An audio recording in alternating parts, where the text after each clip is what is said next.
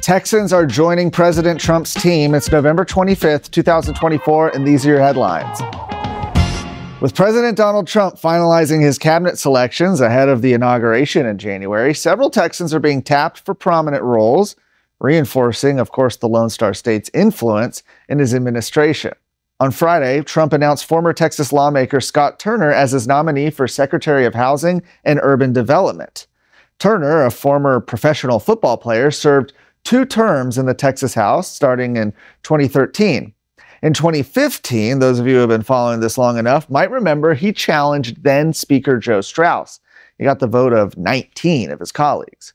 Turner previously served in the Trump administration's first term as executive director of the White House Opportunity and Revitalization Council. That initiative, aimed at improving economically distressed communities, drew praise from Trump, who described it as an unprecedented effort. Another Texan receiving a key nomination is Brooke Rollins, who's been chosen to serve as Secretary of Agriculture. A graduate of Texas A&M University with a degree in agricultural development, Rollins is the former president of the Texas Public Policy Foundation and previously led the Domestic Policy Council during Trump's first term. Trump praised Rollins' commitment to America's farmers and rural communities. Rollins, by the way, is also the daughter of incoming Texas State Representative Helen Kerwin, adding just another layer to her Texas roots. These nominations join a growing list of Texas residents selected for influential roles. Earlier this month, former Dallas area Congressman John Ratcliffe was named the next director of the CIA. Tulsi Gabbard, a former Hawaii congresswoman who recently moved to Texas, will serve as director of national intelligence. And billionaire entrepreneur Elon Musk, who shifted much of his operations to Texas, is set to lead the newly created Department of Government Efficiency. That department aims to streamline federal spending and eliminate waste, a task that Musk has enthusiastically embraced. A global consulting firm, McKinsey & Company, is fighting the release of information contained in their contracts and agreements with the University of Texas system.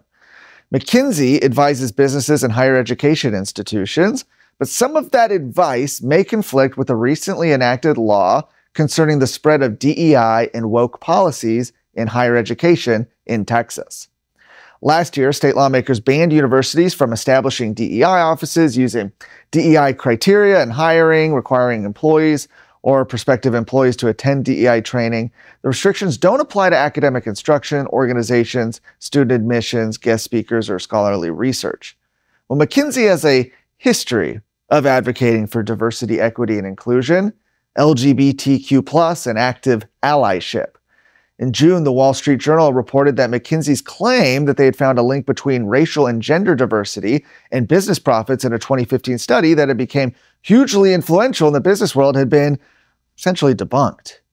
The journal reported McKinsey's promise of increased profits never came true. However, the consulting firm continues to advocate for DEI policies in higher ed.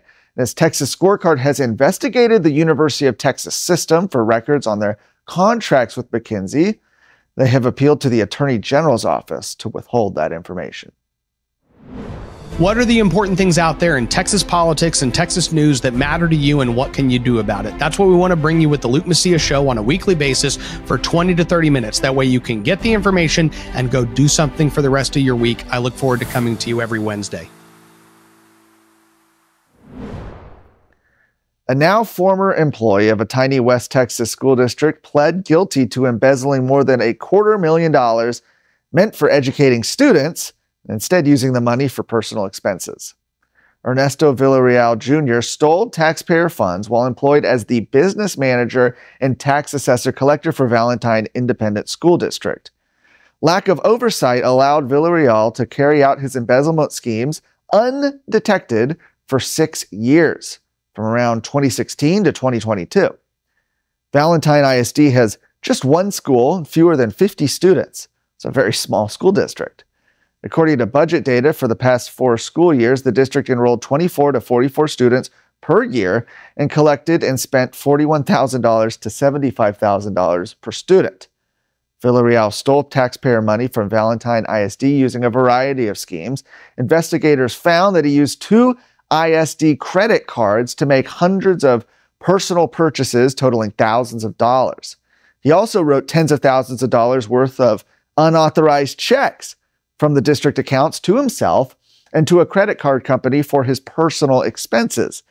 In addition, he generated more than $100,000 in fraudulent payments to current and former district employees, then routed the money to his personal bank accounts. According to a statement from the Department of Justice, Villarreal used those funds for hundreds of unauthorized personal purchases, including travel expenses, home improvements, and yes, his own personal cell phone bills. Prosecutors believe that Villarreal caused more than $300,000 in losses to Valentine ISD.